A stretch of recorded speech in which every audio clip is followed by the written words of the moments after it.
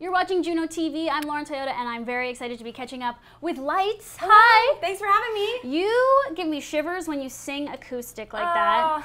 Because your voice just travels so nicely, and it sounds awesome. Thank you. Yeah. This is an awesome little space. It's so cool. I've never done anything like that. And you can hear everything around you, and it's very cozy and comforting. Come back anytime. Oh, I have lots to talk to you about, but the first thing I really wanted to know is I was reading about this little solo songwriting retreat you went to in New Mexico at a place called Earthship, which sounds like where I want to move to. So what is the deal with this place? Well, it is quite remarkable.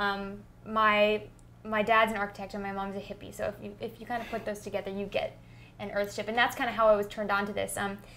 This guy Michael Reynolds has been experimenting on the perfect off-the-grid home out in New Mexico, completely carbon zero home. Yeah. And I thought it was just a really cool idea, an idea that could maybe save the world someday. And if it's a comfortable living situation, it's like, why the heck don't we all live in Earthships, you know?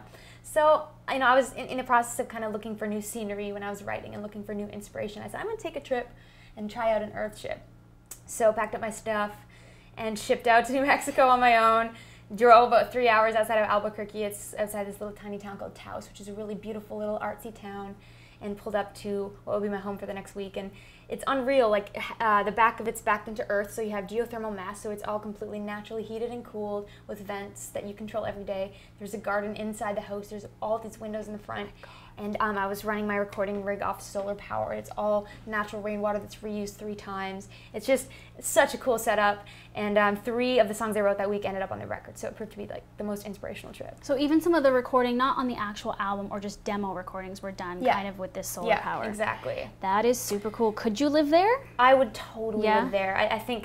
I hope that it's something that blows up because it's so comfortable. It's like, it feels like a normal house, but you're leaving 0 carbon footprint. Is it part of a commune? Like, are there other people that are hippies living there? Yeah, I mean, it's a common. Yeah, it's about 70 Earthships in the area. Some older generation ones and some newer ones. Some more experimental models, but they've kind of perfected it down to what they call like the universal model, or something that's just this perfect little template of a little single-family home, and it's just very comfortable and beautiful, and that's really nice. Super cool. Worth checking out for everybody. I'm going to check it out. So you experienced the anguish of writer's block to get to Little Machines. What brought on the writer's block? I think a lot of it was personal pressures I let get to my head, whether that be from my expectations of myself as an artist. You always want to improve each record.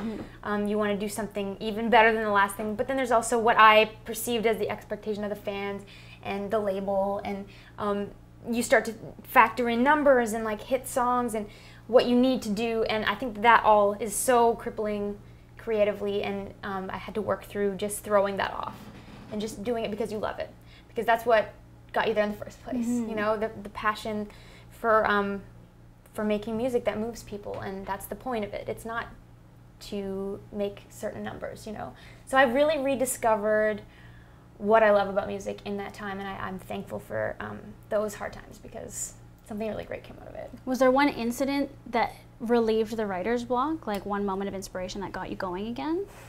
I think it was probably a few sort of like different like epiphanies kind of that you know, it was kind of going in humps, and there were moments that I would be writing poetry and be like, I'm really enjoying this again, and the next day you get bogged down again, so it's just kind of a battle, and that's what it felt like. But I think one of the major turning points was finding out I was pregnant, and knowing I was having a baby, and having to really decide where I wanted to go, because if I wanted to keep going with music, it would be more work.